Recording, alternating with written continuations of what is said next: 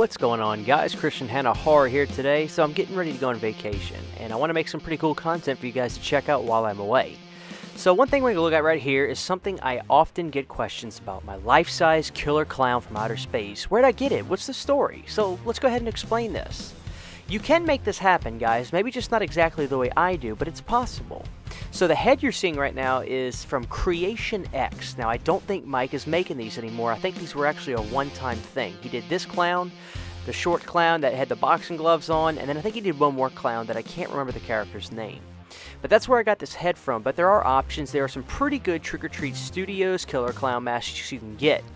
Now, the actual costume you're seeing, this body piece, is from Trick or Treat Studios, excuse me. The shoes right there are just cheap $10 clown shoes, $10 clown gloves that I got off of eBay, and the mannequin body, respectively, is off of eBay as well. It's just a general male mannequin.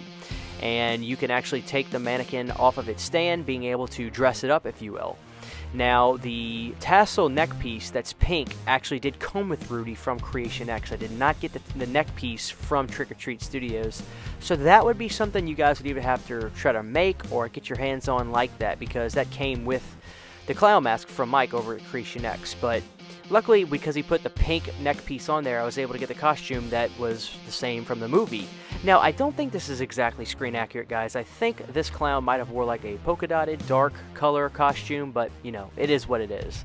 But this is it, guys, my Creation X style killer clown, and he's pretty awesome. I think you guys would agree.